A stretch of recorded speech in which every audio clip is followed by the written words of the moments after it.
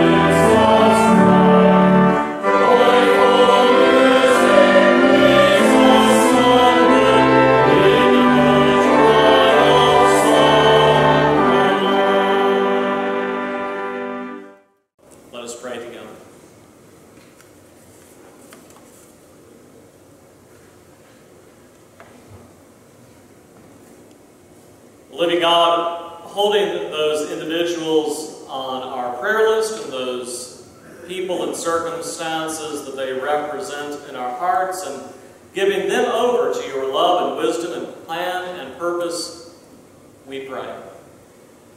And so we name and we remember Diane and Mike, William and Levi, Jackie and Dawn and Calvin.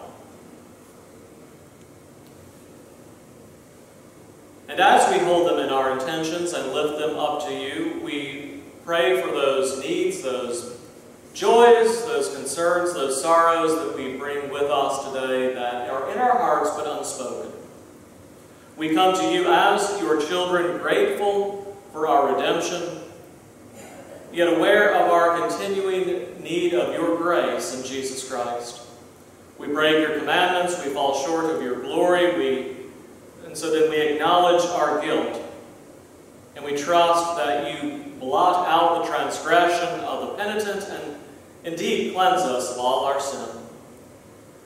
We give you thanks that we have our advocate in Jesus Christ, who gave himself as a propitiation for the sins of the whole world and for each one of us individually. Free us from the penalty of sin and also from the power of sin. Change our hearts that we might be new creations in Christ and bear the fruit of the Spirit in our lives. Love and joy and peace and patience, kindness, goodness, faithfulness, gentleness, and self-control. You invite us to make known our requests to you. And so we intercede then on behalf of our nation and our civil authorities. We pray that you would give wisdom to the executive and legislative and judicial branches of our government, be they federal or state or local, that all might govern according to your word and will. We pray for Christian mission and ministry in this congregation and in Glendale's other churches and among your people around the world. We ask that you would bless the reading and preaching of your word in all your churches, that your word would not return to you void without accomplishing all that you ordained for it. We ask that you would raise up those who would share your gospel, that all might be saved and come to a knowledge of the truth.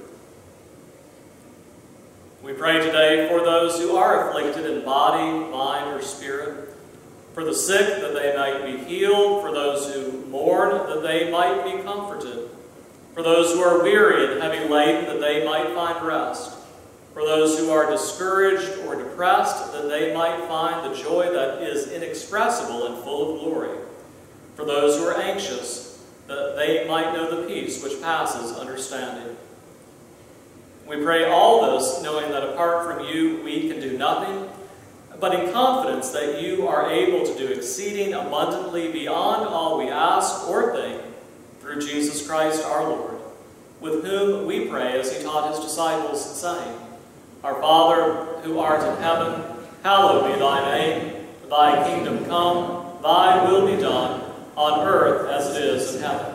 Give us this day our daily bread, and forgive us our debts as we forgive our debtors. And lead us not into temptation, but deliver us from evil. For thine is the kingdom, and the power, and the glory forever. Amen.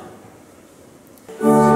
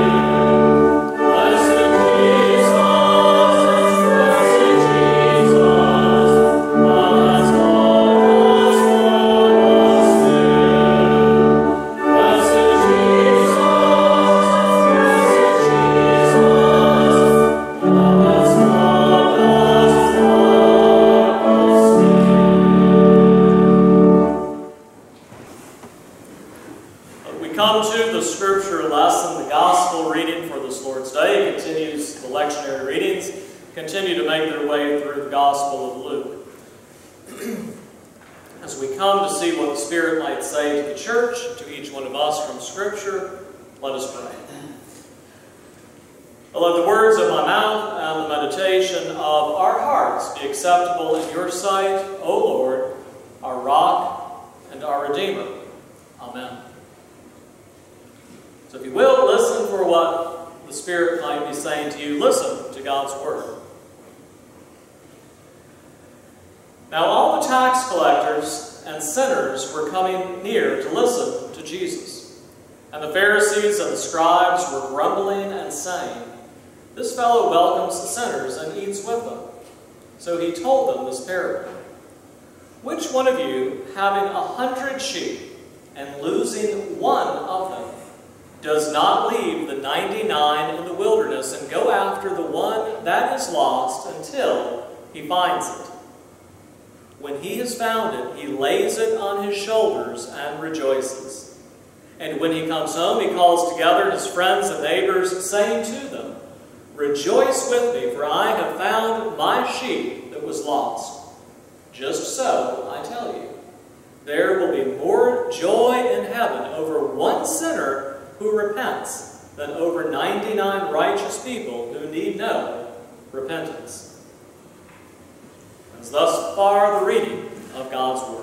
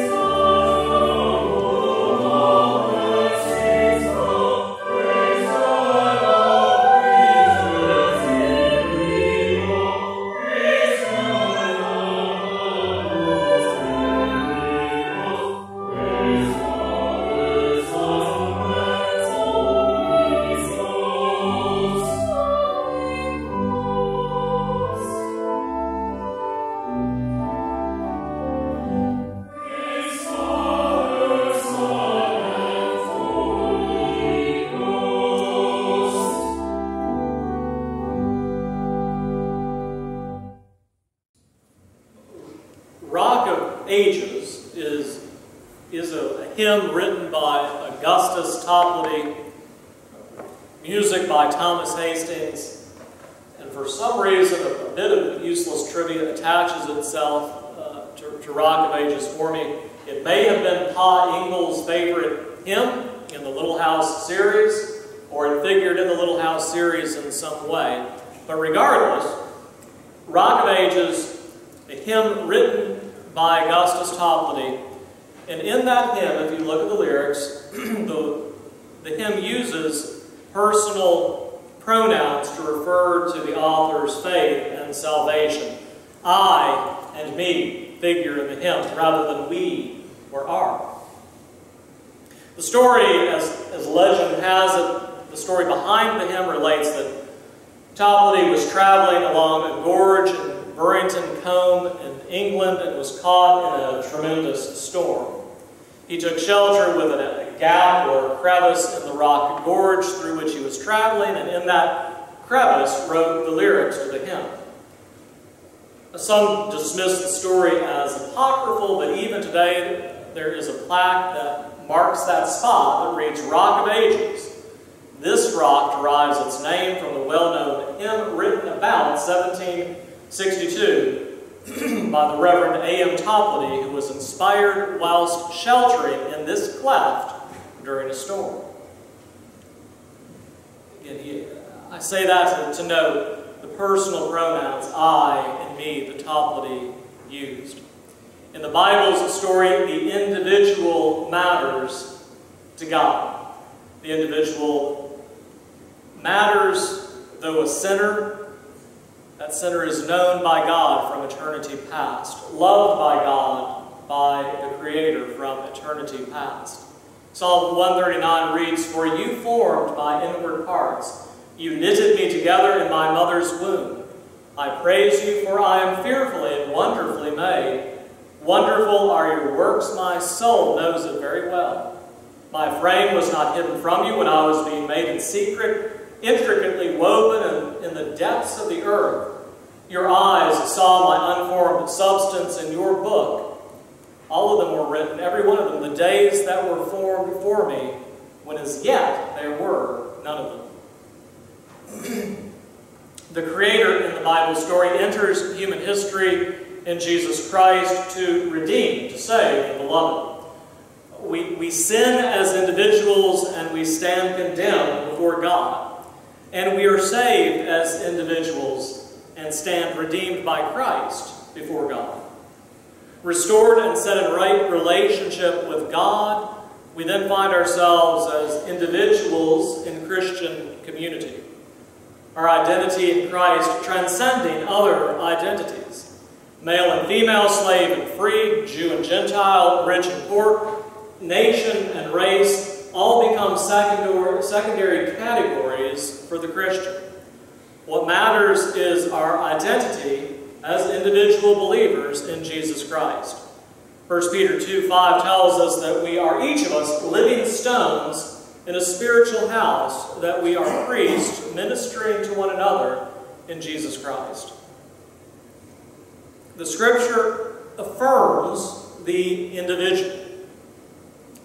Constrained by Scripture, I find myself required to reject any ideology or theology that would traffic in collective guilt or collective virtue that doesn't reckon with the reality of the individual, the potential for any given person to exist over against their antecedents of race or nationality or family pedigree or political loyalties or class status.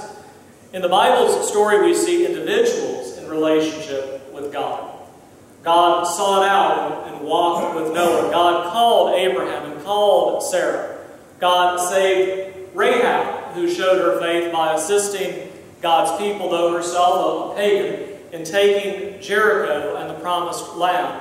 Jesus called Zacchaeus by name and told him to climb down from the sycamore tree and to eat supper with him. God loves and calls and saves individuals. Ancient societies were tribal. The individual hardly existed. Your life was completely predicated by your tribal membership, your group identity and identification. The Bible and the Bible stories, God progressively revealed himself more and more fully, led God's people from truth to more truth. And at a certain point, we see that break with tribal identity. God reckons with the individual. In Ezekiel chapter 18, the prophet wrote, "Behold, all souls are mine. The soul of the Father as well as the soul of the Son is mine. The soul that sins shall die." It sounds a little negative. There's a tremendous declaration of the value and the dignity and the worth of the individual in that statement. We are held responsible before God, not for others, but for ourselves. You are not held responsible for the sin of your great grandmother or your third uncle once removed. You're responsible to answer before God for yourself. You're not saved by another's faith, and you are not condemned by another's sin. This is a horse I've beaten before and will beat again, but you are not merely an instantiation of a larger collective. You are not only the avatar of a mass or a group identity. You are a singular soul of infinite worth and value. You are you. God loves everyone. God also loves you in particular. You are the motivation for Christ to enter human history, to take on human flesh, to maintain perfectly God's law on your behalf, who also suffered the penalty of sin on your behalf, also that when God looks at you, he sees in your place, in your stead, Christ's perfect righteousness. You will stand before God. No proxy will stand for you. You're not guilty of another person's sins, and you will not be justified by another person's faith. You alone stand before God, a responsible soul. And so, the text today could put to us the question, as the old evangelism explosion would ask folk, if you die tonight and stand before God and he asked you, why should I let you enter my heaven, what would you say? Would you point to your works or to your merit, to your pedigree, to group membership? The gospel throws us on the grace of God, and specifically the grace of God as it has encountered us in Jesus Christ. A singular individual life, saving individual lives. And there's one of the scandals of the Christian faith. 1 Timothy chapter 2 tells us that there is one mediator between God and human beings, the man, Jesus Christ. An individual, the Son of God, saves men and women, you and me, one by one. We are saved individually, so then retaining all that we are, all that we've known. We are loved by God from eternity past and are found infinitely valuable in ourselves.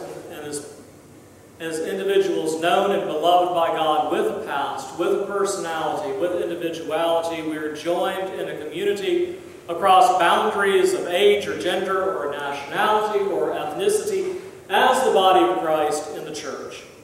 We are living stones, a part of a spiritual temple. Richard Rohr offers a cautionary observation. He writes, the body of Christ, the spiritual family, is God's strategy. It is both medium and message. It is both beginning and end. May they all be one, so that the world may believe it was you who sent me, that they may be one as we are one, with me and them and you and me, John 17. There is no other form of Christian life except a common one.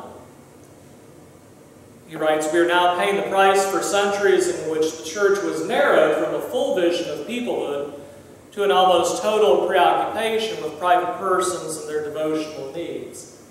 But history has shown that individuals who are confirmed in their individualism by the very character of our evangelism will never create church, except after the model of a service station. They will use it as a commodity like everything else. Certainly, he writes, we must deal with individuals, but the very nature of our lifestyle and our church teaching must say from the beginning what the goal is, the communion of saints. A shared life together as family, the Trinitarian life of God, the kingdom here. He calls us, Richard Rohr, to a balanced view, a scriptural view of the individual. We are joined as individuals in a community. But in an age, in a historical moment that is leaning on and into collectivism and group identities, we remind ourselves in the scripture passage today that heaven rejoices at the salvation of the individual soul. It is one by one that people enter into a relationship with God in Jesus Christ. And then redeemed individuals gather in community with one another as brothers and sisters in a common family of faith, united by Christ, retaining their personal identity. It's how we come to the Lord's table this morning. Individuals, each of us, us in relationship with God by faith in Christ, we come to the table as brothers and sisters. So may we know ourselves loved individually by God and united by Christ with one another in Christ's body, the church. Amen. Friends, brothers and sisters, individuals loved by Christ, our Lord Jesus Christ instituted this sacred supper as the covenant meal of the New Testament, commanding us to do this in remembrance of Him, and by so doing to proclaim His death until He comes. The supper supersedes the Passover as the covenant meal for the people of God, even as the cross supersedes the Exodus as the culminating redemptive event of history.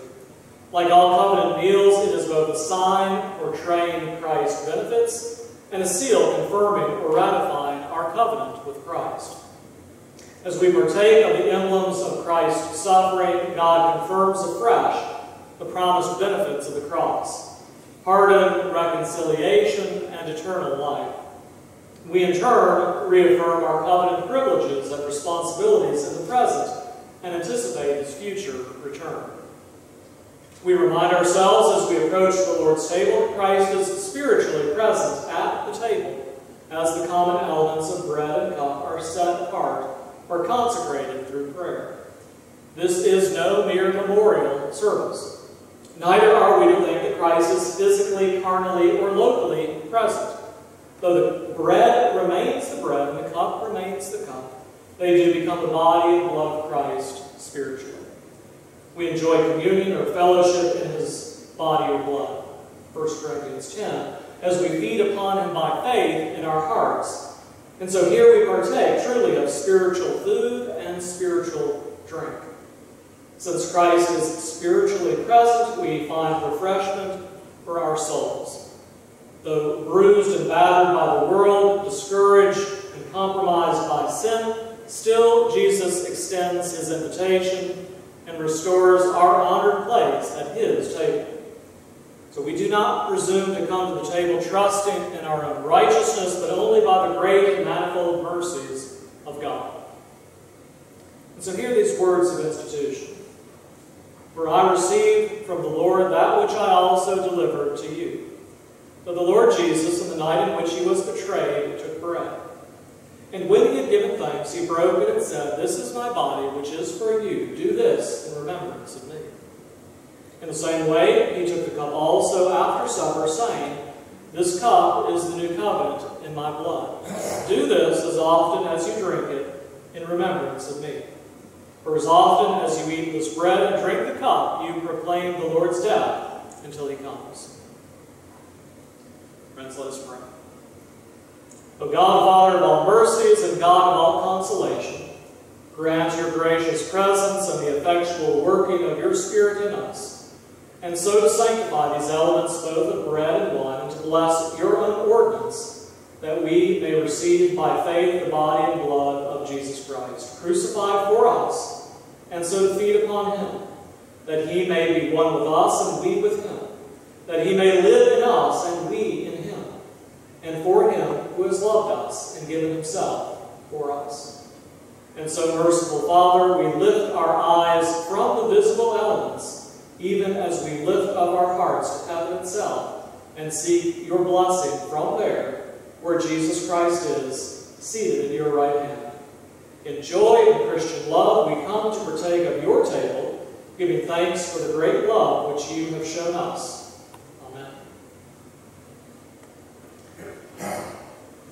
Brothers and sisters, is this not the bread of heaven, the body of Christ, given for us?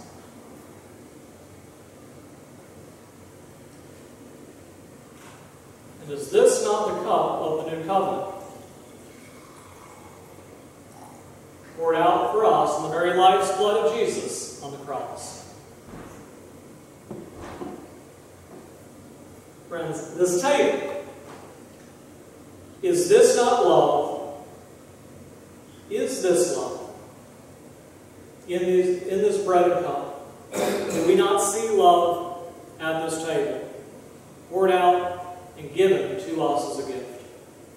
1 John chapter 4 reads, "In this is love. Not that we have loved God, but that God loved us and sent His Son to be the propitiation for our sins. With a reminder, beloved, if God so loved us, we also ought to love one another. Friends, these are the gifts of God for the people of God. Thanks be to God. And as has become our custom, if you'll take your chalice, removing the foil from the top of the bread, and share the body of Christ together. Friends, the body of Christ, given, broken for you, receive it in faith.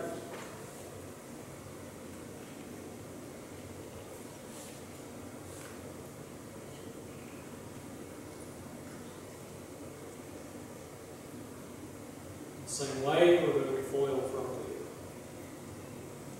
the juice, the chalice. As the cup of the new covenant, the blood of Christ, given, poured out for you. Receive this in faith.